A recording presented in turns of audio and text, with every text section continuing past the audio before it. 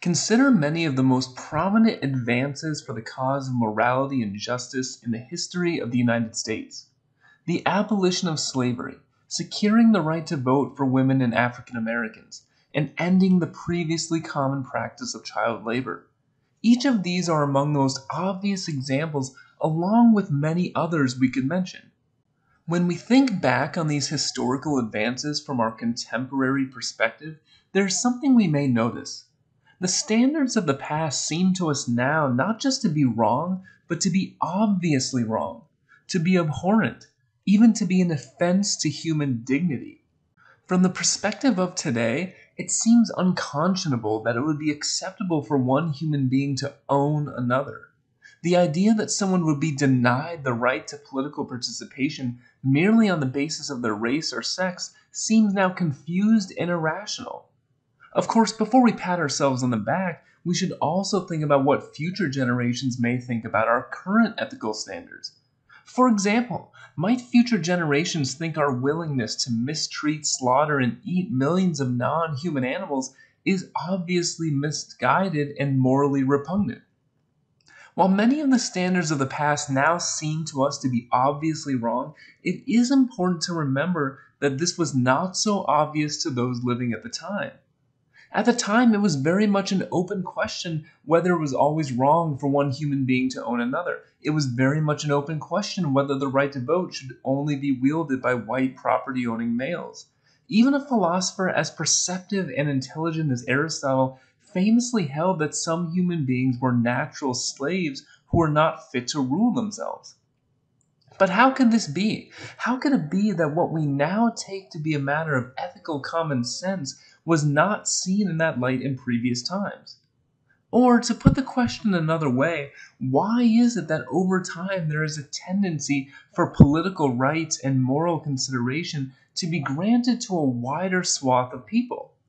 Why does the general trend of history seem to be one in which there is a slow, painful, and winding but very real march toward justice, equality, and a more cosmopolitan ethic?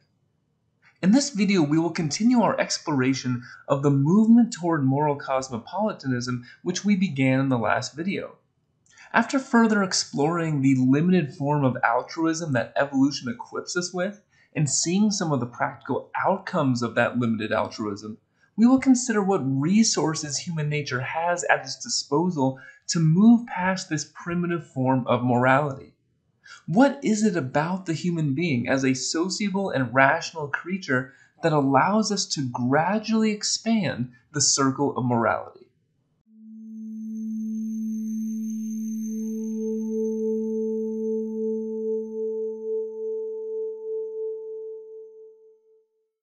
In the previous video, I identified two questions we need to answer in order to adequately address the topic at hand.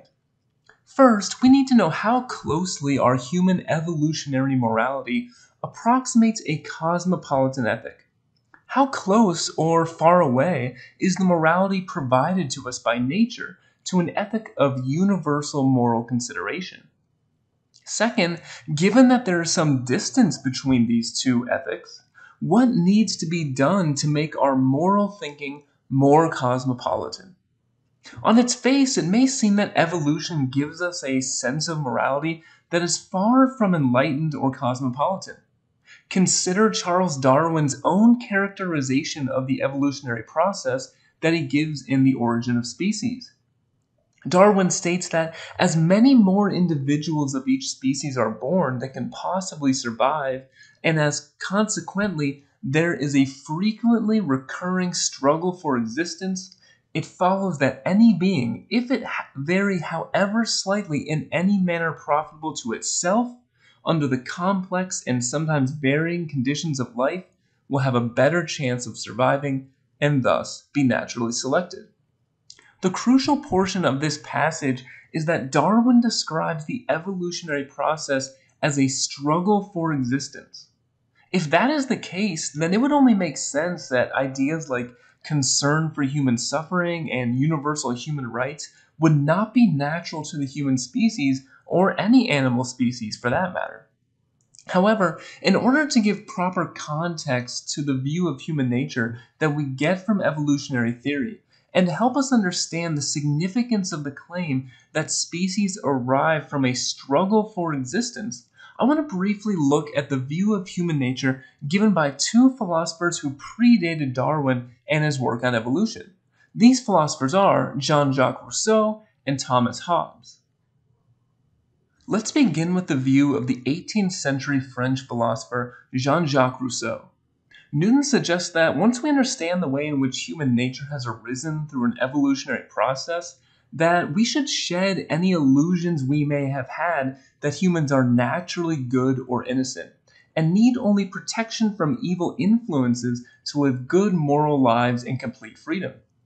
Furthermore, she tells us that this is a view that Rousseau might have espoused.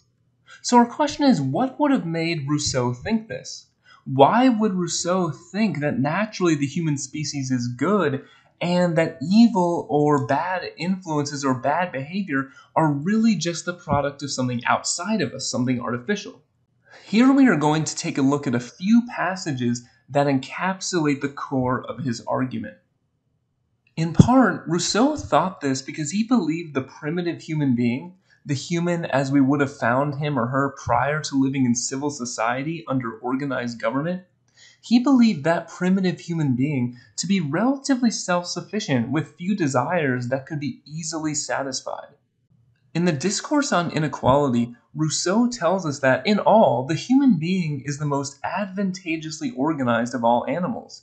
I see him satisfying his hunger under an oak tree, quenching his thirst at the first stream, finding his bed at the foot of the same tree that supplied his meal, and thus all his needs are satisfied. Accustomed from childhood to inclement weather and the rigors of the seasons, acclimated to fatigue and forced naked and without arms to defend their lives and their prey against other ferocious beasts, or to escape them by taking flight, men develop a robust and nearly unalterable temperament. The desires of the primitive human are simple and thus easily satisfied. When thirsty, he drinks from a stream. When tired, he sleeps at the foot of a tree. Even the difficulties presented by harsh weather, natural conditions, and predatory animals are things that the primitive human has become accustomed to and has been dealing with since childhood. The means the primitive human has at his disposal to satisfy his desires are slim, but fortunately the desires of the primitive human do not require anything more. Rousseau explains that the primitive human's imagination depicts nothing to him. His heart asks nothing of him. His modest needs are so easily found at hand, and he is so far from the degree of knowledge necessary to make him desire to acquire greater knowledge that he can have neither foresight nor curiosity. Primitive humans lacked the ability to pursue higher goods such as knowledge and beauty, but the desire for such things would never have occurred to the primitive human in the first place. The critical point here is that in Rousseau's understanding of human nature, the primitive human can satisfy her desires without infringing on others or preventing others from getting what they want. There will be plenty of streams to drink from, trees to sleep under, and fruit to pick, so that nobody will need to go hungry or thirsty or without shelter. As Rousseau puts it, in our natural condition, the concern for our self-preservation is the least prejudicial to that of others. Now, because this is the case, Rousseau envisions the primitive state of humanity as one largely characterized by peace and tranquility. He tells us that the state of nature was the most appropriate for peace and the best suited to the human race. What is significant about this view is that it puts Rousseau in direct opposition to the position taken by the philosopher Thomas Hobbes. You might remember that in a previous video, we saw that for Hobbes, the state of nature was characterized by unrest and violence. Because human beings are fundamentally self-interested and do not just naturally desire the means for basic survival, but also have natural desires for things like reputation and glory, because that is the case, Hobbes held that without the force of government, we are inevitably led into fierce competition and conflict. As Hobbes famously states, life in the state of nature is solitary, poor, nasty, brutish, and short. For Hobbes, it is the misery of our natural condition and the fact that it inevitably devolves into a state of war that motivates us to establish government and enter civil society. Rousseau, however, believes that Hobbes had it precisely backwards. Rousseau tells us that Hobbes' basic mistake was thinking that the primitive human's concern for self-preservation included the need to satisfy a multitude of passions that are the product of society and have made laws necessary. The emotions of resentment, jealousy, and a desire for reputation are not, like Hobbes thinks, an innate part of human nature that drives us into conflict with one another, a conflict which ultimately necessitates the establishment of government and organized society. Rather, resentment, jealousy, and a desire for reputation are the product of civil society. It is because we live in society together with rules that designate rights and property holdings that we feel these emotions in the first place. In other words, society is just as much a cause of conflict as it is a remedy for it. The fundamental reason for this is that, unlike in the state of nature, in civil society there are many desires we have that we can only satisfy if someone else does not get what they want. The most obvious example here might be the desire for a particular form of employment and all the economic benefits that go along with it. If there's only one position available, then that means for someone to be the one who gets the job necessarily means that others will not get the job and consequently will not get the economic benefit, prestige, power, and influence that goes along with it. Or, to take another example, for me to own a house necessarily means that someone else cannot have that house. They cannot have that plot of land. Living together in society causes us to desire many things that cannot be held by all. And it causes us to want certain things that give us a certain status or power over other people. In such a situation, how could it not be the case that we will feel resentment, jealousy, the desire for status and reputation, and even shame when we do not have as much as others or when we have not been honored as they have? For Rousseau, then, the natural condition of the human being is simple, it is peaceful, and it is contented. And it is a tranquil existence that is ultimately ruined by the ample opportunities that civil society provides for competition and conflict with one another. We have then two competing views of human nature. On the one hand, there's the view of Thomas Hobbes, which holds that human beings are naturally only concerned about themselves, have an innate desire to gain status over others, and that prior to the laws and social conventions that constitute civil society, human beings lived a life of constant conflict that was solitary, poor, nasty, brutish, and short. On the other hand, there is Rousseau's view that prior to civil society, humans lived a peaceful life that was the most appropriate for peace and the best suited for the human race. Competition is only a byproduct of our social living arrangements. In what follows, we will seek to understand the view of human nature that we get from evolutionary psychology, a conception which, as we will see, situates itself in between the historical precedents of both Hobbes and Rousseau.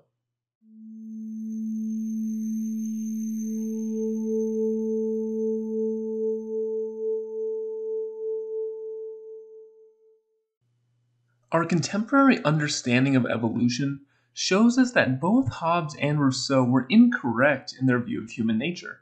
Or perhaps it is better to state that each was only half correct. It is not true to say that human beings are thoroughly selfish animals, incapable of real concern for others. Neither is it true to think that our natural condition is one where our basic needs are easily satisfied and that we have no thought of competing with others to get what we want. Each of these views is, at best, an incomplete story. Our human nature both drives us into competition and conflict, as well as giving us the capacity for a limited but real altruistic concern for other people. Given our evolutionary origins, it is not difficult to explain our tendency to engage in competition with others to secure our survival needs. Needs that were really much harder to come by than Rousseau's rather romantic vision of past events would suggest. As we saw previously, Darwin described the evolutionary process as a struggle for existence. It is only natural that such a struggle would produce beings that are somewhat self-interested and disposed toward conflict when necessary. It is much more difficult, however, to explain how altruistic care for other people, even in its limited form, arises from the evolutionary process. If evolution really is a struggle for survival, then why do we care about others as much as we do? Why do we make sacrifices for the sake of others? Why don't we care only about ourselves? The philosopher Peter Singer poses this question in his book entitled The Expanding Circle. Singer states, altruism intrigues sociobiologists. It is a problem because it has to be accounted for within a framework of Darwin's theory of evolution. If evolution was a struggle for survival, why hasn't it ruthlessly eliminated altruists, who seem to increase another's prospects for survival at the cost of their own? Only the most extreme psychological egoist would deny that we have some real concern for other people. But where does this tendency come from? And is it possible to give an evolutionary explanation of it? Singer goes on to describe three different common explanations that evolutionary biologists have offered for the origin of altruism. The first of these is called kin altruism, and it is based on the evolutionary advantage that arises from caring for one's children. Because the survival of one's genes depends primarily upon the survival of our children, there is an obvious evolutionary gain to be had from protecting and caring for our kin. While, as Singer points out, we often do not think of this as altruism because it's so widespread and so natural, it is still one of the clearest examples of a human being making a significant sacrifice of time and energy for the sake of another person. There is also reciprocal altruism. Singer gives the following example of this in the animal world. He says, monkeys spend a lot of their time grooming each other, removing parasites from those awkward places a monkey cannot itself reach. Monkeys grooming each other are not always related. Here, reciprocal altruism offers an explanation. You scratch my back, and I'll scratch yours. The willingness to cooperate with others and perform actions that serve the interests of others would be advantageous if it increased the likelihood that others would do the same for us in the future. This fact would explain why human beings are often willing to assist those in our own broader community. As Singer mentions, reciprocal altruism will be the most prevalent, quote, in species with a relatively long lifespan, living in small, stable groups, because opportunities for repeated reciprocal acts would occur more frequently. And of course, this is a description that does fit the human species. So, it pays to be generous and cooperative with those we will often come into contact with. Finally, there's group selection. While the hypothesis of group selection is somewhat more controversial among evolutionary biologists, Singer argues that if we do allow some role for group selection, then we get a further basis for altruism. The idea here is that in many cases, the survival of the individual will be very much dependent upon the survival of the group of which that individual is a part. When that is the case, then Singer explains that evolution will favor those who make sacrifices for the sake of the group. Whether it comes from the evolutionary advantage gained from our children surviving, from reciprocal acts of generosity coming from our peers, or just the survival of our group, we can see that there is an evolutionary basis for altruism. However, the most important point for the present topic is to notice the way in which these forms of altruism are limited. The fact that we naturally care for our children does not mean that we will have such concern for those we are not related to. The fact that it is advantageous to cooperate with our peers does not mean the same advantage is to be had from being generous to strangers. And the reasons that move us to sacrifice for our own group may actually motivate us to act violently toward those in other groups. As Singer explains, group altruism would work best when coupled with a degree of hostility to outsiders. Many social animals, from ants through chickens to rats, will attack and often kill outsiders placed in their midst. We can still see the unfortunate echoes of this fact in human behavior today. Suspicion of foreigners and those who are different, as well as violence toward ethnic, racial, and religious minorities, all sadly have deep evolutionary roots in human nature. Such behavior seems to be a direct manifestation of the fact that our ability to cooperate with and care for others is real, but also severely circumscribed. Unfortunately, it can be rather easy to demonize and be hostile toward those who are outside the somewhat rather narrow scope of our natural moral concern. Newton also emphasizes how our evolved human nature instills in us natural dispositions that are prejudicial, discriminatory, and harmful to others. In a previously discussed example, she mentions that male lions will challenge the leader of a pride for dominance, and if successful, that lion will go on to kill all the lion cubs in the pride. Now, this seemingly murderous behavior has an evolutionary explanation in that those lion cubs are not genetically related to him, and as such, keeping them alive will only detract from resources that could be used to care for his own young. Here we see a perfect example of the darker side of kin altruism. The same tendency that makes animals care deeply for their own young makes them callous and even hostile toward the young of others. Newton makes a further point that because human nature was also shaped by evolution, we should expect to find something similar in human beings as well. Newton explains that we know that all mammals are closely related on the evolutionary tree. Does that mean that human stepfathers and possibly stepmothers, whether or not they act on them, will have inclinations to abuse or get rid of their adopted children? Yes. Our fairy tales are full of wicked stepfathers and wicked stepmothers who do just that. Here Newton is referring to what is known as the Cinderella effect, a phenomenon in evolutionary psychology that was most prominently explained and defended by Martin Daly and Margot Wilson. In a paper of theirs entitled, "Is the Cinderella Effect Controversial?" they provide the following explanation. They state, the phenomenon at issue is parental discrimination against stepchildren relative to how parents treat their birth children. It is manifest both in reduced levels of investment in stepchildren and in elevated rates of mistreatment up to the extreme of lethal abuse.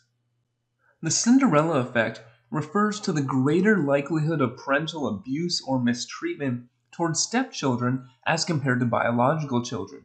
Daly and Wilson point out, as Newton mentioned as well, that this phenomena is commonly portrayed in folklore and the pervasive negative stereotyping of stepparents. Further, they argue that the reason this phenomenon has not received the attention it deserves is because the imaginations of child abuse researchers seem to be uninformed by Darwinism. Yet, despite the discomfort this topic brings about, Daly and Wilson argue that there is plenty of evidence for it. They state that when we conducted the first comparison of abuse rates in step families versus intact birth families, the difference turned out to be large. Abundant confirmatory research has followed such that the disproportionate victimization of stepchildren is now the most extensively documented generalization in the family violence literature. Of course, none of this denies that there are many excellent, wonderful, and caring stepparents. The claim here is about broader statistical trends and probabilities rather than any particular individual. Furthermore, it should be said that Daly and Wilson's claims about the Cinderella effect are not entirely uncontroversial and have been criticized by some researchers. However, to whatever extent the Cinderella effect exists, we can give a relatively straightforward explanation of it in evolutionary terms. Daly and Wilson explain, why would a Darwinian hypothesize that stepchildren might be discriminated against? Natural selection favors actions that contribute to the production, well-being, and eventual reproduction of the actor's genetic relatives. If the psychological underpinnings of parental care have evolved by natural selection, we may thus anticipate that parental feeling and action will not typically be elicited by just any conspecific juvenile. Instead, care providing animals may be expected to care selectively for young who are A, their own genetic offspring, and B, able to convert that care into improved prospects for survival and reproduction. Given what we know about kin altruism, parents just will tend to have a stronger motivation to care for their genetically related offspring rather than children not related to them. And the Cinderella effect is just one manifestation of this fact. Obviously, none of this is desirable or something we would want to celebrate about human nature. However, the natural anti-egalitarian, even discriminatory side of human nature that is bequeathed to us by our evolutionary past is something it is important to face if we want to think about how to move closer to a cosmopolitan ethic of equality and respect.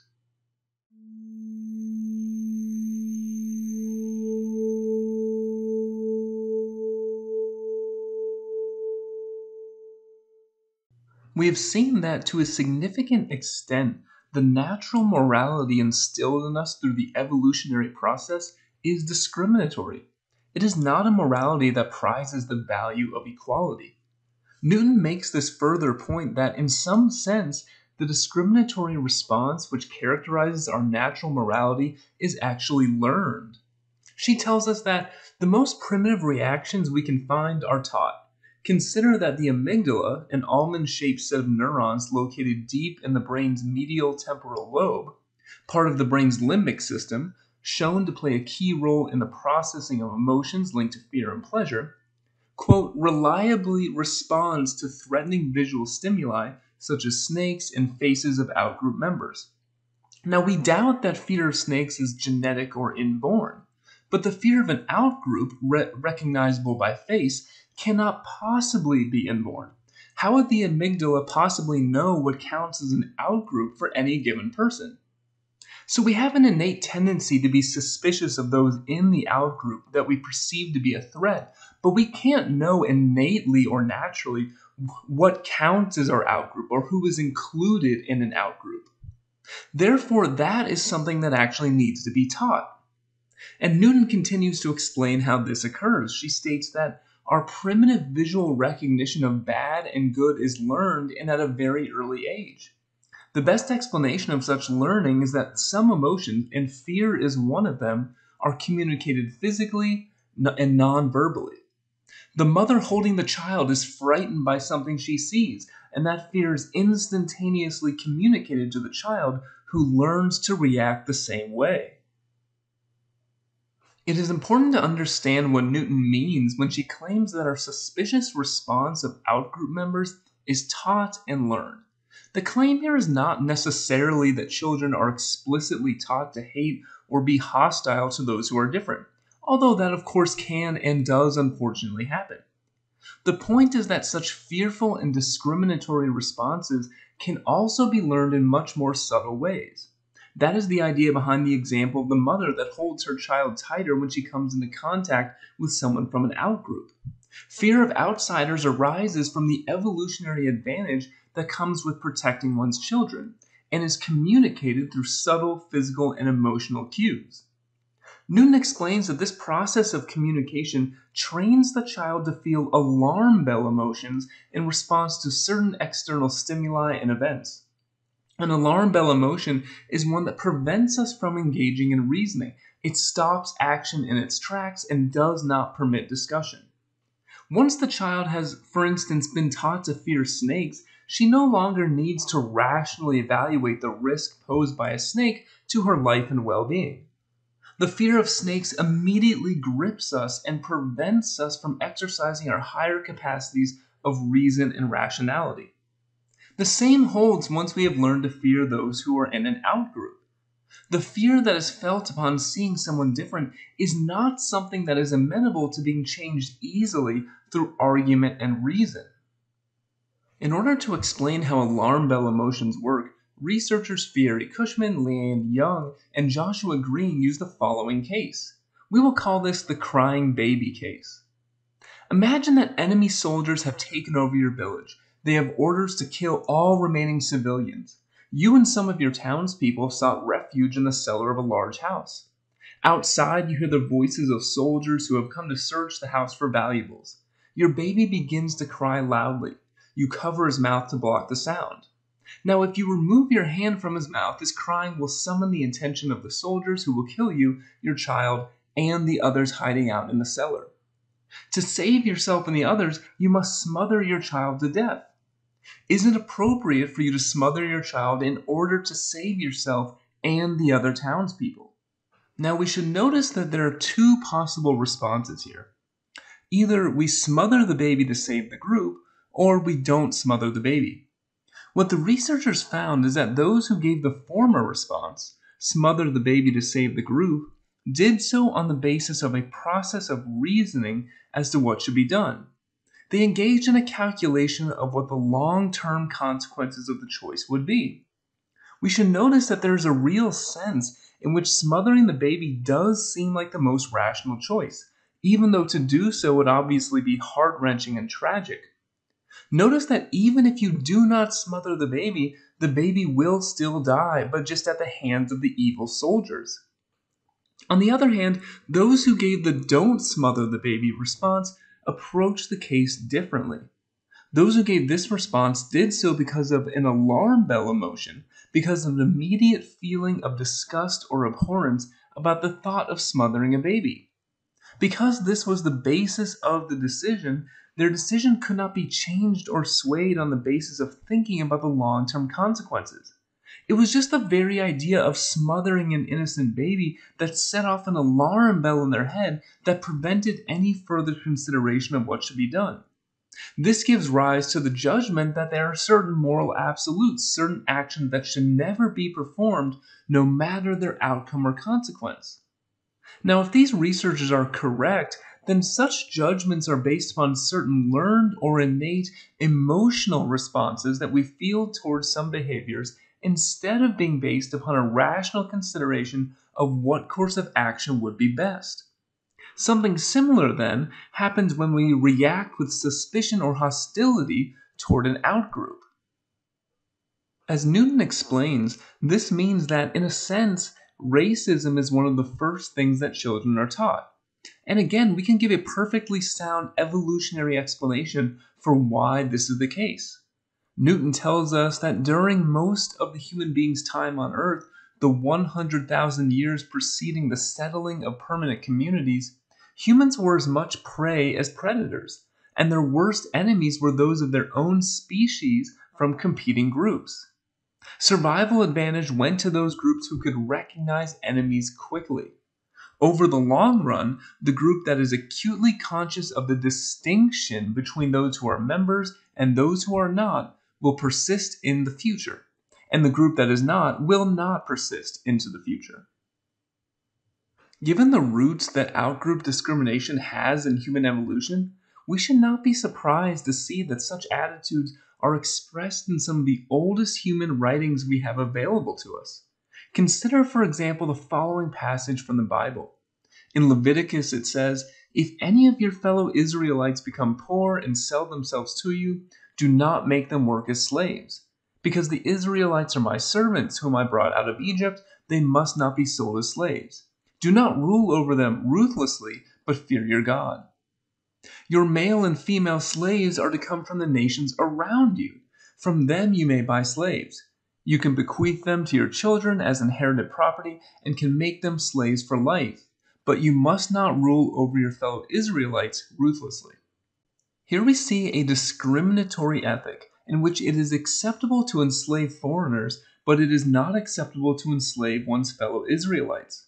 Of course, from a theological and religious point of view, there are many debates as to how this passage and others like it should be understood, given that many Jews and Christians believe this to be the inspired word of God. How could God recommend something as abhorrent as slavery? One proposal is that God needed to speak to the people of that time in a language and with concepts that they can understand. Now, our purpose here is not to adjudicate whether that response is sound, But what we should notice is that this response really does assume the very point we're making here. For someone living at that time, unequal and discriminatory treatment, even upon the question of enslavement of another human person, would have seemed completely natural. And there are good evolutionary explanations for why that would be the case. Unfortunately, the suspicion and hostility toward outgroup members that may have been essential for the survival of our ancestors in the very distant past still persist in human nature to this day, despite the very real advances toward equality that humanity has also made. These tendencies still persist despite the fact that we now live in modern, multiracial, multi-ethnic civil societies in which suspicion of those who are different no longer has any survival utility. In fact, its tendency is rather destructive and harmful. But if these attitudes have a deep evolutionary basis in human nature, and are based upon alarm bell emotions that are not easily changed by reason, then how can we overcome them? How can we take positive steps toward moral progress? How does a cosmopolitan ethic of equal consideration become established and normalized?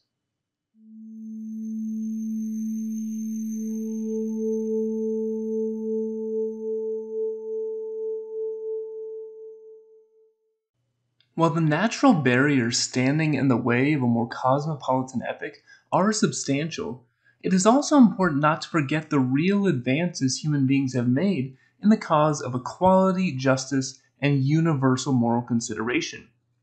Despite the limitations of our evolutionary morality, human beings have made admirable strides in expanding the circle of moral consideration. Peter Singer points out in his book The Expanding Circle that this gradual historical move toward greater equality, once it is understood within the context of evolutionary psychology, should be seen as a tremendous change. It is tremendous that we have been able to apply the ethic of equal consideration that is first present within our own particular groups and communities to the universal community of all human persons. At minimum, at least, we can understand universal moral consideration as a goal and work to move toward it, even if this aim has yet to be perfectly instantiated and probably never will. Now, what should we think about this historical trend toward a more egalitarian ethics? Singer puts the question in the following way. Greater equality is the direction in which moral thought has been going since ancient times. Is it an accident of history that this should be so? Or is it the direction in which our capacity to reason leads us? In other words, is it merely a happy coincidence that human society has become more equal and just over time? Or is there something about the very nature of reason itself that makes this progress inevitable?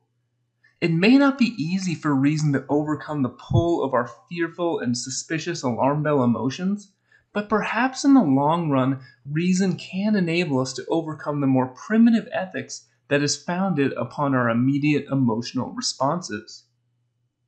Singer sees moral progress as the result of reason itself. The very structure of reason makes such progress almost inevitable. To explain this point, Singer compares the process of reason to riding an escalator. If we do not understand what an escalator is, Singer argues, we might get on it intending to go a few meters, only to find that once we are on, it is difficult to avoid going all the way to the end. Similarly, once reasoning has got started, it is hard to tell where it will stop. The idea of a disinterested defense of one's conduct emerges because of the social nature of human beings and requirements of group living. But in the thought of reasoning beings, it takes on a logic of its own, which leads to the extension beyond the bounds of the group. The person who does not understand how an escalator works might think he can get on, ride for a few seconds, and then just get off without having to go all the way to the end. But of course, that is not how escalators actually work. Once you are on an escalator, you can only avoid going all the way up with great difficulty and effort. The same is true of the process of reasoning. To see this, imagine one of our distant human ancestors who reasons in the following way for the first time. Let's imagine that this person says to themselves the following: I know that I do not want to be harmed and mistreated, but wait a second. I am only one person, and I am no more special or important than anyone else in my individual tribe. So if it is wrong to harm me and mistreat me, then it must be wrong to harm and mistreat my other tribe members as well. Here this person has stumbled upon an argument for why he should not harm those in his in-group. However, the important point here is that this reason does not only apply within his tribe. It can be extended to include all human beings, in fact, the entire human community. For instance, we might say, if I am no more special or important than any other human being, and it is not acceptable for me to be mistreated, then it would not be acceptable for others to be mistreated either. The end point of this line of reasoning is moral cosmopolitanism. But the human being who first concludes that he should act with fairness and justice toward other members of his group has no idea that this is the case.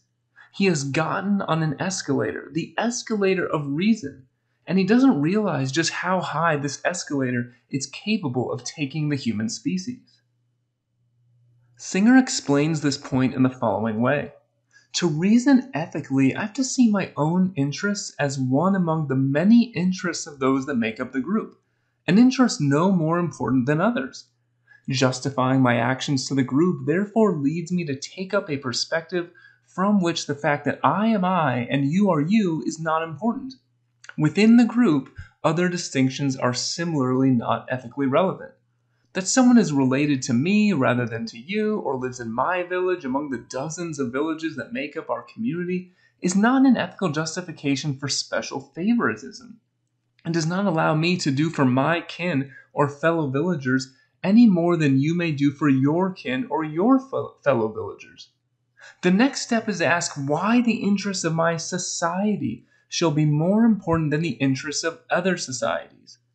If the only answer that can be given is that it is my society, then the ethical mode of reasoning will reject it. If reason does not permit us to give special consideration to ourselves, our village, town, city, state, country, race, or religion, then it is inevitable that the escalator of reason will move our ethics in a more universal direction. The first step is to reject egoism. To reject the idea that my personal interests are more important than the interests of others, or that only my interests matter. However, once we do this, then any basis we have for giving special consideration to our own village or our own community will be undercut. If my interests are no more important than the interests of anyone else in the group, then the interests of someone in my village cannot be any more important than the interests of someone in a different village.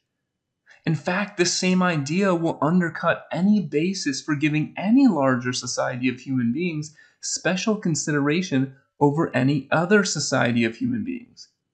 If the interests of those in my village have no special importance, then the interests of those in my society will not be any more important than the interests of those in another society.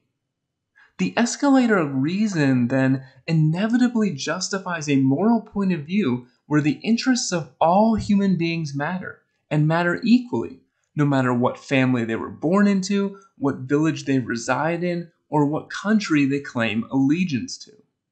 In fact, the escalator of reason that Singer describes may go even farther than this. Singer wrote one of the foundational texts in the animal rights movement, a book entitled Animal Liberation. In his view, the same escalator of reason that shows that all human beings matter would show that all animals matter as well. In this way, just as sexism or racism can be shown to be irrational, Singer also thinks that speciesism, a prejudice against another on the basis of their species, can also be shown to be irrational. Let's consider the escalator of reason that leads to moral consideration for animals. One way to think about it is to see it as a continuation of the same escalator that demonstrates the irrationality of sexism and racism. In the Declaration of Independence, it is famously stated that all men are created equal. Of course, at the time, that promise was hardly kept. It only really applied to all white property-owning males. However, let's hypothetically take the statement at face value and interpret the word men to mean all human males. The basic idea here is that no individual man is any more important than any other. However, if that is true, then wouldn't reason dictate that women should be granted equal treatment as well? Can't women suffer and be harmed by discrimination and oppression just like men can? So if the interests of any particular man are no more important than the interests of any other particular man, then it should follow that the interests of men in general cannot be any more important than the interests of women. To put the point another way, how can we deny equal consideration to women if we would not deny it to all men? This again is another step on the escalator of reason. But of course, we might say, why stop there? It is quite common, of course, to think that there is a bright dividing line between humans and animals. We kill and eat animals, but we would never think it is acceptable to do that to another human being. Yet for all the real differences between humans and animals, aren't there also critical similarities? Can't animals suffer? Can't animals feel pleasure? Can't animals have lives that go well or go poorly? And doesn't the way the life of an animal goes matter for its overall happiness? If so, then it seems like the following claim is also dictated by reason. If the interests of any particular human, male or female, are no more important than any other human, whether a male or female, then the interests of humans cannot be any more important than the interests of animals. Now, Singer's claims about animals are more controversial, and there are some important differences between humans and animals that he would admit justify differences in treatment. For example, nobody would seriously argue that dogs should be permitted to vote. However, in a society which does systematically kill and eat animals, often subjecting them to horrible treatment prior to death, his concern is more with the baseline lack of equal moral consideration that we give to animals in the first place. And if human suffering matters, then it seems that there can't be any basis for claiming we shouldn't care about animal suffering. If suffering matters when it's the suffering of a human being, then it shouldn't cease to matter merely because that suffering is happening to an animal. From these considerations, we can begin to understand Singer's point about the tendency of reason, a tendency which he describes as being like an escalator. While our natural evolved moral inclinations are rather narrow and even discriminatory, we are also capable of more rational and enlightened moral convictions that give equal weight to the interests of all beings that can suffer and experience happiness. Just as the fact that a person belongs to one country or another is not a legitimate grounds for discrimination, or the fact that someone is a man or a woman is not a legitimate grounds for discrimination, it is also the case that whether a being is human or not is not in itself a legitimate grounds for discrimination or denying equal consideration of interests. All suffering and happiness matters, no matter where that suffering or happiness is found. As such, the escalator of reason should give us hope that our basic capacity for limited altruism can be extended and developed into an ethic in which care for, at minimum, the entire human community is both expected and celebrated.